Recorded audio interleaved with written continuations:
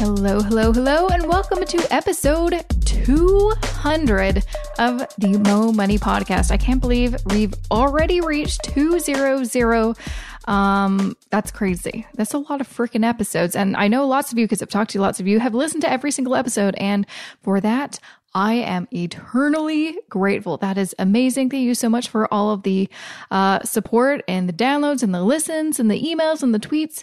I really, really appreciate it. So awesome. 200. Woo woo. This episode is, I think you're going to get a little inspirational kick in the pants to up your game. I am interviewing Natasha Koifman. She is a PR maven and also an angel investor, but how she got her start was she founded NKPR, which is a full service international public relations firm. And honestly, I walk by that office in downtown Toronto often, and I've always been curious what's going on in there.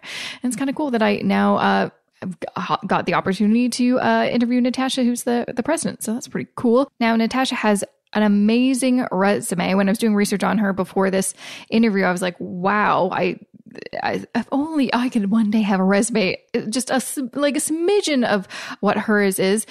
She is considered one of Canada's most powerful and innovative women. She's also been honored with awards from the Women's Executive Network and BizBash. And she recently completed a TEDx talk, which we reference in this episode. And I think it's actually really worth a check out if you just go on the YouTube, or of course, just check out the show notes. I'll just include it in the show notes, jessicamorehouse.com/200.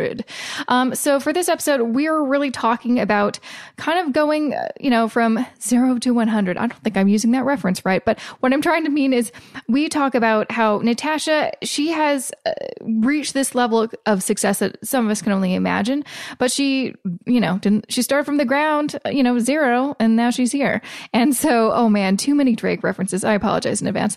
But I just find it so inspiring and motivating talking to women like Natasha, who really just, came from kind of nothing and built up this amazing career and life for themselves. It really kind of just proves that anyone can do it. It is not easy. It takes a lot of hard work, sweat and tears and years. You got to put your time in, but it's possible. And so hopefully you're going to get a lot out of this. If you really want to, specifically learn for this episode about entrepreneurship and careers and just making it and showing up for yourself, I think you're going to love this. Before I get to this interview with Natasha, here's just a few words about this episode's sponsor. This episode of the Mo Money Podcast is supported by TD Direct Investing. What are you investing for? Retirement? Sure, that's a common investment goal. But what about a major purchase or simply building wealth? With TD Direct Investing's new Goal Assist tool, you can build your confidence as a DIY investor by setting investment goals and creating a plan to help you reach them. Once you open your TD Direct Investing account, or maybe you already have one, navigate to the Goals tab on the top menu. That's where you can use Goal Assist to help define your investment goal, validate your plan, and monitor your progress all in one place. You can even set up multiple goals with different time horizons and investment profiles. Want to learn more? Visit the show notes for this episode or go to jessicamorehouse.com/goalassist to watch my video tutorial. TD Direct Investing is a division of TD Waterhouse Canada Inc., a subsidiary of the Toronto Dominion Bank. Thanks so much, Natasha, for joining me on the show. I'm excited to chat with you. I'm excited too. Thank you so much for having me. You're so welcome. Before this interview, I did a little research on you, watched your TED Talk, and you've got a very, very inspiring story. I'd love to kind of start there. Just watching your TED Talk, I'm like, wow, this woman has accomplished a lot. She was someone that I aspire to be. And I'm sure a lot of other listeners would probably agree. Do you want to kind of share a little bit of your kind of origin story? Yeah, for sure. It's interesting with that TED Talk because I hadn't really talked about what it took to kind of become me, if that makes any sense. Mm-hmm. And I felt it was really important when I agreed to doing the TED Talk. I felt it was really important to really speak to that. So I wasn't born in Canada. I was actually born in the Ukraine. Mm-hmm. I was about 4 or 5 when we immigrated to Canada. And the question I get asked so often now is, because I do so much cause work and philanthropic work, is why? Mm-hmm. And that's what kind of brought me back to the storytelling piece about how my entire life kind of started, even as a child. Because when we immigrated to Canada, there were so many incredible organizations and people that really came to support our family, strangers that just gave of themselves. And I guess I never really forgot that. So as I grew up, I realized that it's so important to give back to others, because I don't think that my family or myself would be who we are today or where we are today if it wasn't for the support of so many other people. And so I did talk about that. My entire TED Talk was really focused on the importance of showing up. And so the importance of showing up for ourselves, but the importance of showing up for others, because we're so busy on our phones, we're busy with our jobs, we're busy in our lives that we sometimes don't pay attention to the world around us. And I used the example in my TED Talk about how I, went into an Uber. And often when we're all sitting in Ubers, we're just on our phones. We don't even pay attention to the person that's driving us that, holds our entire sort of safety in their hands. But this woman started talking to me, this Uber driver, and she was telling me about her life and how she left India and how she left because her husband was very abusive and she didn't want her daughters to see that, and how grateful she is to be in this country that has afforded her the opportunity to have this Uber job to be able to provide for her daughter. And I kept asking her questions, and she just looked at me, and I said to her, I said, "I'm so proud of you." And she looked at me and started crying. And she's like, "No one has ever said that to me before." And to me, that is the essence of showing up. It doesn't take much for us to do that. And so my TED Talk was essentially really about the importance of showing up for others, but showing up for ourselves and making sure that we're present in our lives as opposed to just kind of coasting through it. And I do attribute a lot of that to me being me and the gratitude I hold for the success that I've had, to date. I really liked, I think you definitely mentioned something that's, I think, very, very important that a lot of people don't think about is the act of giving back. And I think some people just like, oh, that's financial. It's like, yes, giving donations, helping charities, very important. However, I think just giving someone the time, or just like you said, just listening to someone. I mean, I love taking Ubers because I always ask questions. I just find I've never met an Uber driver that doesn't have some amazing, incredible story of how they got to be in that car driving me around. And I think we're in this kind of world of social media and just being busy and hustle culture that we forget to just take a minute and be like, we're alive. Let's live in the present a little bit more. But I really like what you said too about showing up for yourself. Do you want to talk a little bit more about that? Because I thought that was really, really important for people to know about. Well, showing up for yourself is a big part of understanding yourself well enough to know what you need in order to live the best life you can possibly live. So I think about when I left the job that I had to start my own. At the time, I thought I was freelancing. I can't even say I thought that I was starting a firm. I often say I became successful despite me. But I felt that I wanted the sense of purpose. I was almost, and I think when you're an entrepreneur, that entrepreneurial spirit really speaks to you. It speaks loudly to you. So I remember having this job and just feeling a bit unsatisfied, mostly because I was working at an ad agency and I'd started the PR division. So they would kind of put everything on my desk and you're promoting everything that's put on your desk. And I wanted to just really focus on the things I was passionate about and work with people I was inspired by. And so I decided to go on my own, thinking even if I have one client, I'm happy. And it just, from there, it really led to one account, led to 2 to 3 to 5. I went from working in my basement to having 3 employees, 5 employees, 10. And here we are now with offices in New York and Toronto and, a staff of 35. But when it comes to showing up for yourself, I listened to myself. I listened to what my body was saying to me, which is, you need to find your purpose. And so I find even now, at our firm, we have a very high retention rate. So our people really stay with us for a long time. We've had a lot of our employees be with us, like our VP for 13 years, some of our directors for 9 years. And that's rare in our industry. And I think it's because I really sort of think about what is it that they want to work on? What is it that excites them, so that we can feed that entrepreneurial spirit within the, sort of the confines of our office and the people that are here. And you have to learn those lessons along the way, and you have to pay attention. And that just goes back to show up for yourself. Pay attention to what's happening, to what your body's telling you, because that gut instinct is actually never going to let you down. It's when you don't listen to it that you often start to veer off track. But when you listen to it, even though sometimes it's painful because you have to make some hard decisions to get to where you're supposed to be, it's real. Like there's a reason why that's happening.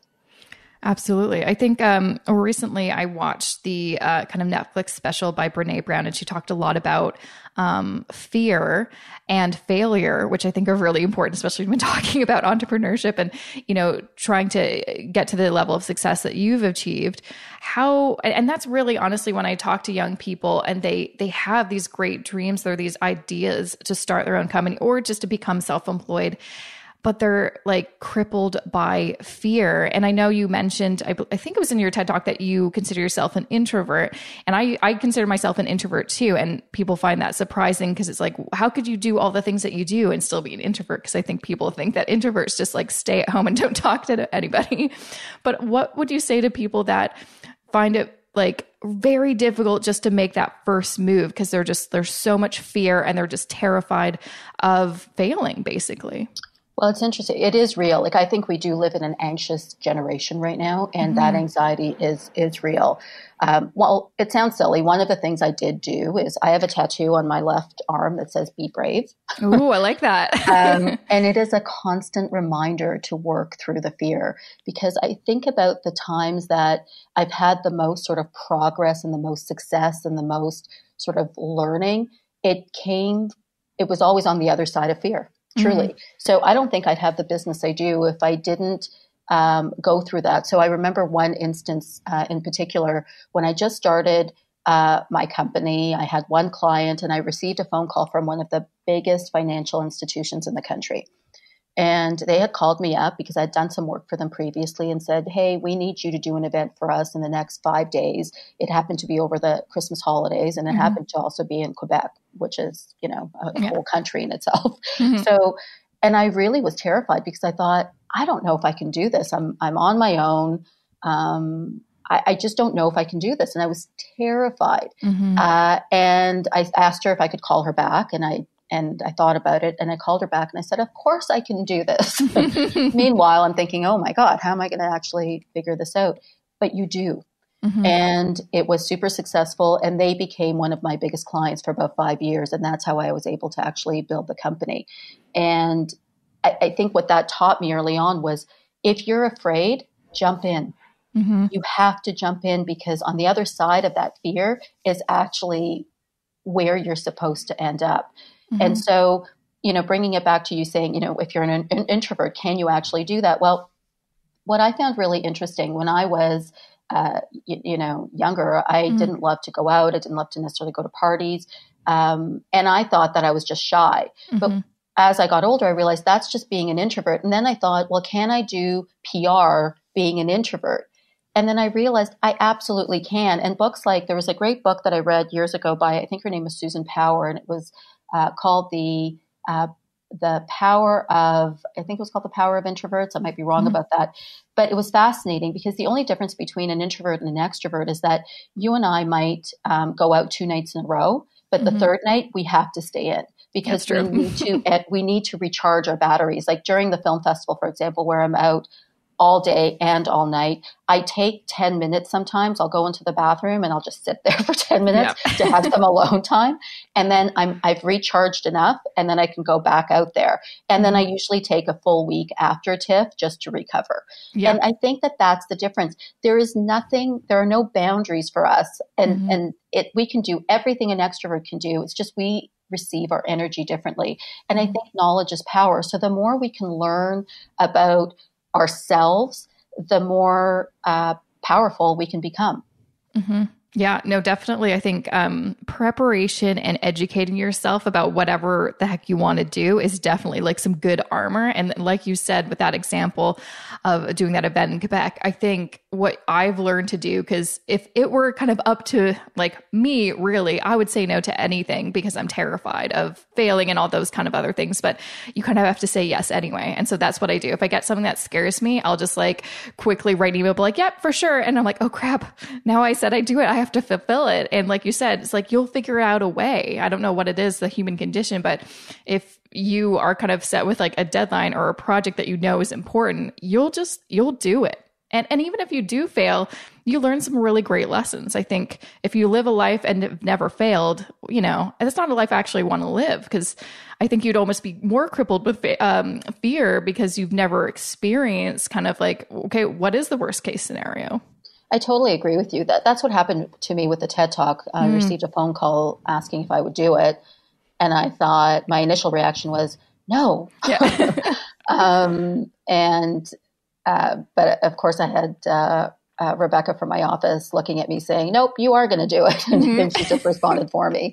But I really thought about, well, what's the message? You know, why am I doing this? And there was a reason for it. And I really do feel a big part of it was to share that message of the importance of showing up for each other in today's world, in today's society, and truly being grateful for the life that you have, because I think that's missing a bit. And I think about a lot of the cause work that I do where with Artists for Peace and Justice, where I helped found the organization over 11 years ago. We built the very first free high school in Port-au-Prince in Haiti. We've raised over $32 million. That the only difference between actually accomplishing that and not is actually saying, I'll do it. Right? Like, because it's, 11 years ago, I could have very well said, no, I'm not really interested. Or instead I said, sure, I'll try this. Yeah. And, slowly but surely over the years, you increase the awareness, you're able to raise money, and you're able to accomplish something really important. And truly the only difference is saying yes. And I know one thing that it seems like you're very good at, and you probably have to be good at in PR, is networking and connecting with people, which I think some people have a hard time to do. And it could also be because we are in this digital world, it's even harder for people to kind of get those real life skills of networking. What do you suggest for people just kind of starting out or just need a lot of help in terms of like, how do I do this naturally and not look weird at a party or a conference or whatever? I think it has to be authentic, and you have to be you. Because I'm an introvert, I actually don't love crowds and I don't love parties. So for me, I would always look at fostering those one-on-one relationships. And I would look at what is that common ground between me and the person that I'm speaking to and connected to. And that's how you sort of build those really important and meaningful relationships. You're not going to connect with every single person, and nor should you. But should you try and find your people? Yeah, you should. And you find your common ground, but I think you have to be authentic. And, I actually think with social media, it's easier to network, because I've had many young women, or, just women in general, that have reached out to me on social media that I mentor now. And it's because, again, they reached out, they have an incredible story, and I felt that connection. And I think that social media actually makes it easier in some ways, because again, you find your people. Yeah. You don't have to follow everyone, and you don't have to comment on everything. But if you feel a connection to someone, I think it is important to actually leave a comment, and that is a way how you foster relationships. There's a girl that I mentor right now, and it's because she reached out to me on social media, and I'm now helping her build her business. Wow. And I think that's how it's done. Authenticity is authenticity, whether it's done in the digital world or whether it's done, face to face. Yeah. And I think, a lot of people, because really, when you think about it, it's easier than ever to connect or to reach out. Because if there weren't social media, maybe people wouldn't know how to contact you. It's like, how do I, connect with them? It's hard to sometimes find someone's email if you really want to reach out to them. So it is easy in that respect. But I think lots of people, it's like, again, it goes back to that fear. It's like, what if they don't get back to me, or what if they're not interested? But I think you just, you have to take that leap of faith, because something amazing can happen, like you becoming their mentor. Well, it's the difference between doing and not doing. And I think that, that seems to be sort of what we're talking about on this podcast is just do it. Yeah. Like what's the worst that can happen? Someone might not respond to you, but then if you do it again, they will respond to you. I had this conversation with someone yesterday where one of my colleagues had said, well, I emailed this person 4 days ago. I think I'll wait another week to follow up. I'm like, nope, I think you should follow up actually daily, because if I don't respond to someone after that first email, it's not because my intention isn't to respond to them. It's because I didn't respond to them fast enough, and I have 5 other emails that just push that one email down. So if someone emails me again the next day, I'm thrilled, because that means, okay, great, it's at the top of my inbox. 10 years ago, it might have been annoying. It's not annoying now. It's just what you have to do in order to sometimes get a response. And not because the person doesn't want to respond, but because it's just we are constantly being engaged with. So sometimes you just have to engage a little harder. Yeah. What would you say, I guess, is the right step to approach someone? Because I get a lot of, people contact me and they always do like, I'd love to take you out for coffee, which personally, I'm like, I actually don't have time for coffee. I'd much prefer a chat over, video or phone. What is kind of your suggestion for like, if someone wants to reach out to someone they really look up to and they want to learn, like, what's the best approach? Nobody wants to go for coffee and nobody wants to go for lunch. Yeah, that's true. Or a drink. So let's just be clear about that. I agree. When I get those as well, I'm like, okay. And that's when I might not respond, because I just think you have no concept of life right now. Yeah, because, it's like, no. Well, that's exactly it. And I remember getting that from people, and that I will say is a bit annoying, because it just means that they're thinking about their life, but they're not thinking about, okay, this woman is busy, and if I want even 15 minutes of her time, then I want to make it as easy for her as I possibly can. So for anybody listening that is sending emails about coffee and lunches and drinks, don't do that. Yeah. But what I will say is video conferences are great. FaceTime is great. A phone call is great. I don't mind if they want to pop into the office, for half an hour, and I'm happy to do that as well. But it has to be, you have to make it easy, because we're swamped.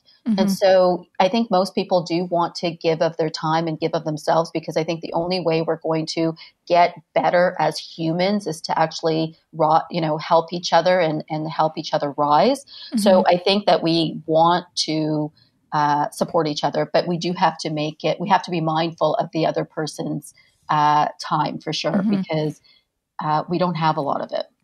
No, and I think another thing that I've realized is a lot of people aren't very clear when they're kind of pitching, hey, can I talk to you about what they want? Like literally sometimes I'm like, what do you want? What are you looking for? Don't be like, I'd like to pick your brain.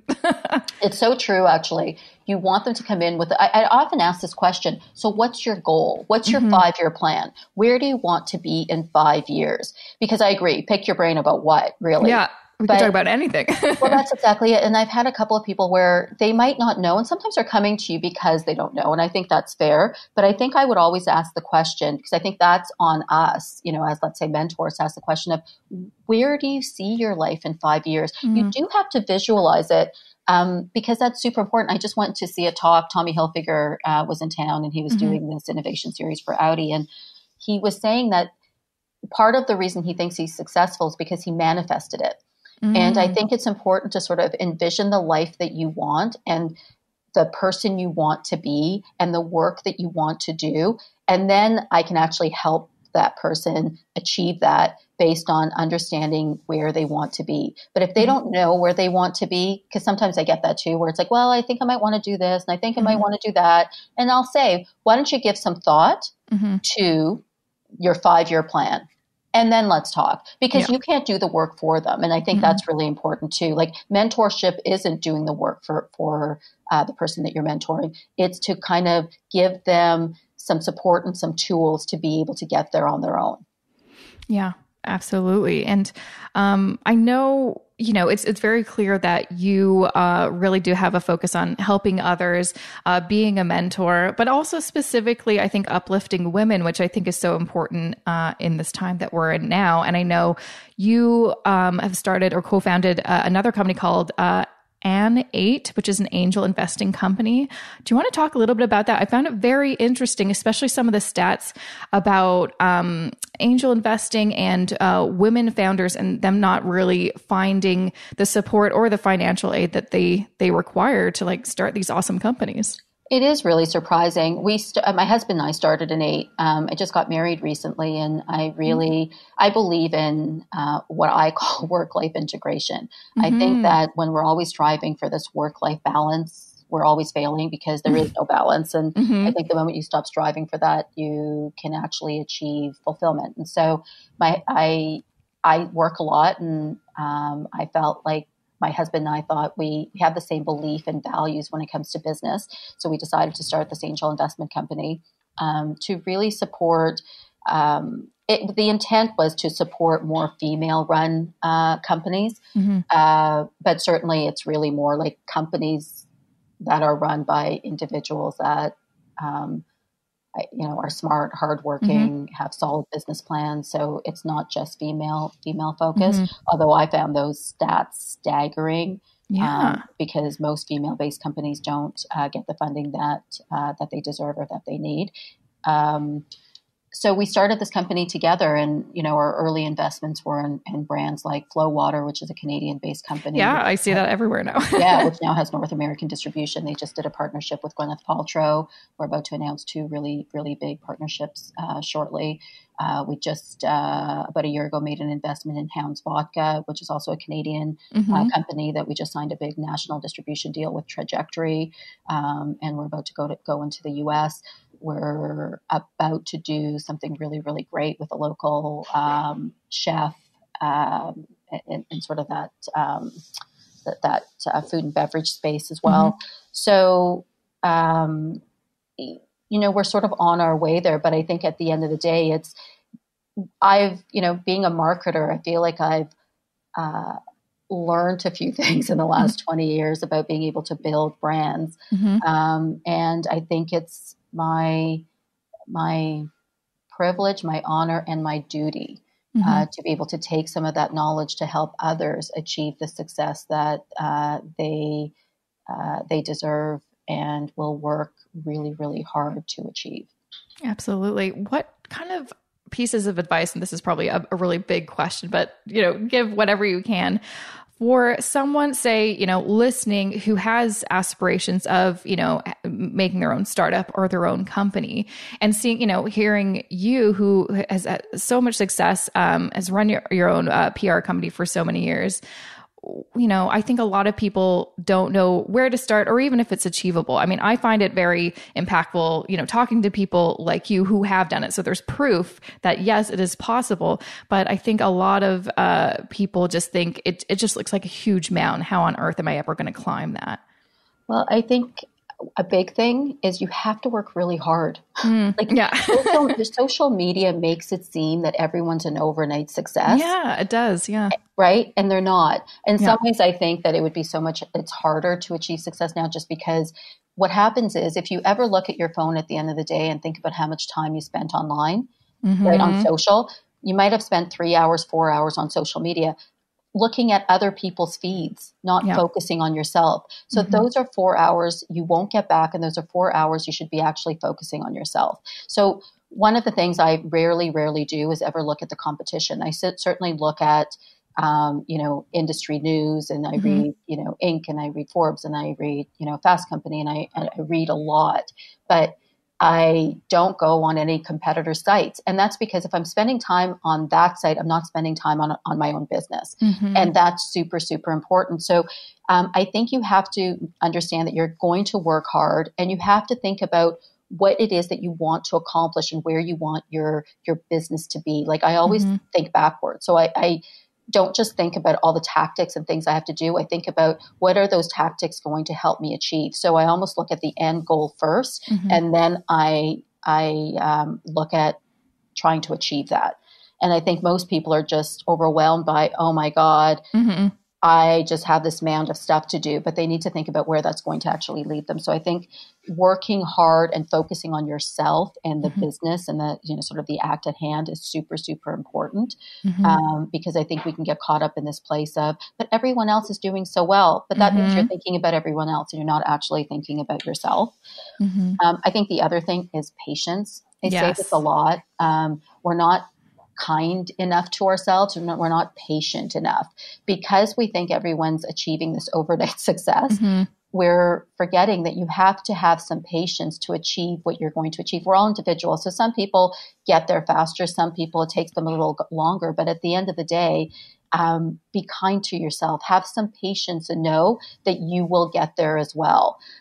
Because that's the advice I would actually have given my 20-year-old self. And if I could have avoided some situations probably had I been a little bit more patient with myself, because I just thought that in my 20s I should be super successful. Well, the reality is my 20s really were a time for me to learn everything I could learn. And because I put up this barrier of I should know it, I wasn't actually learning. That was a wall between me and absorbing all this incredible knowledge I could have been taking in.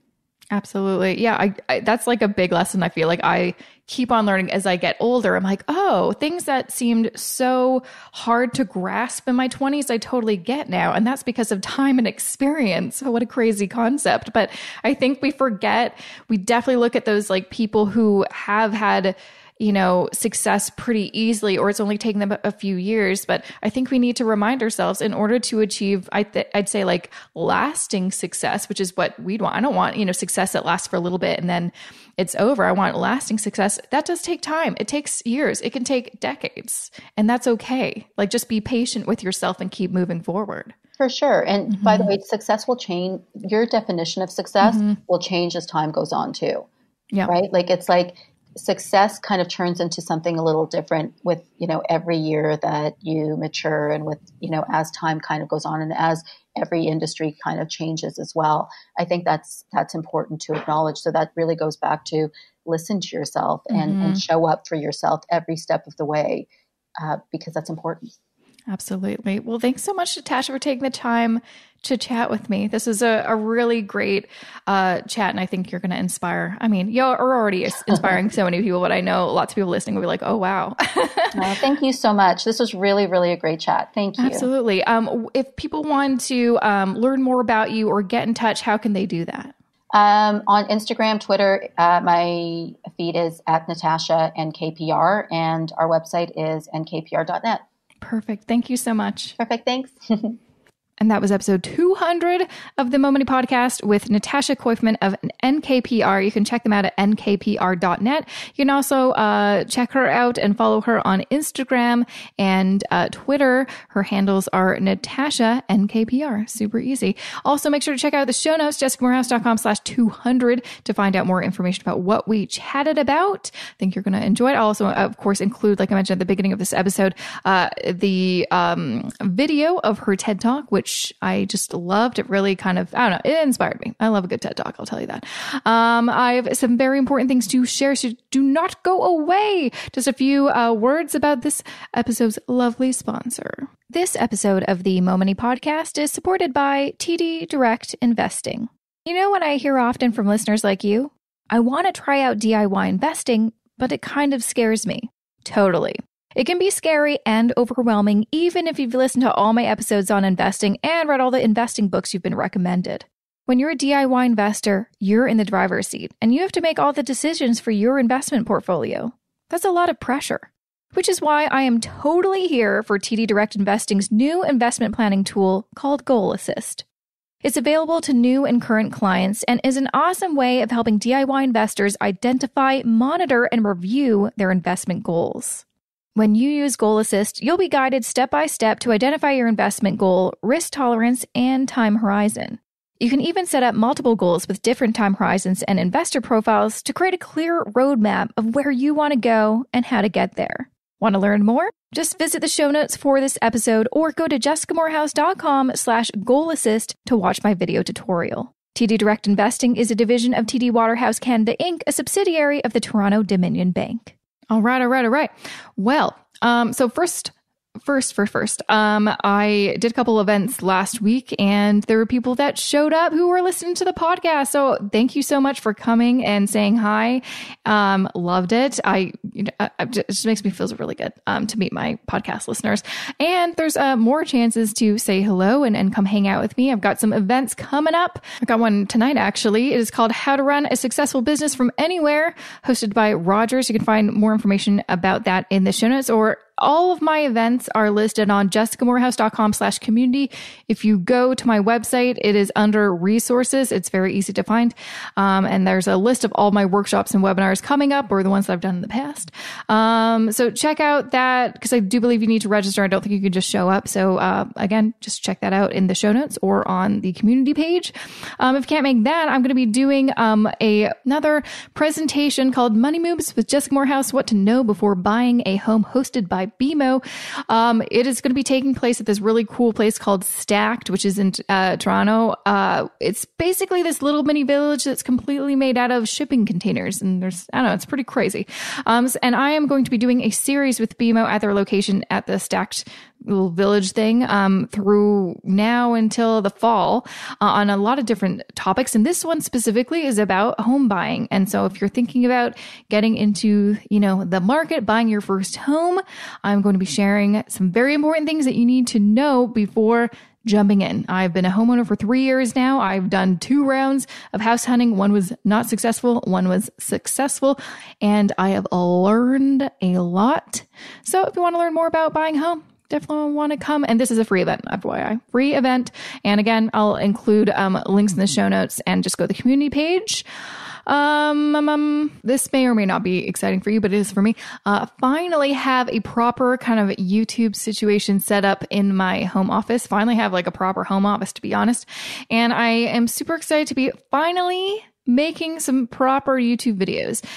Really what I want to do, what I do when I go on the YouTube is basically I'm trying to find an answer to my question. I want someone to explain things for me. And I can sometimes, especially when it comes to money questions, there's not a heck of a lot out there. So that's what I want to do. Make those videos to help you, find the answers to your questions. So, I'm starting to, make them right now and gather new ideas. If you have an idea for what you would like to see in a video, hit me up over Twitter or email, jessicamorehouse.com, or Instagram, or however you'd like to contact me. There's probably a way to contact me.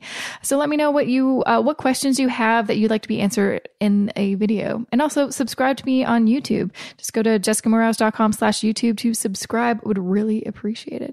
That is really it for me at this moment. Thank you so much for listening. I'll see you back here real soon for another episode of the Mo Money Podcast.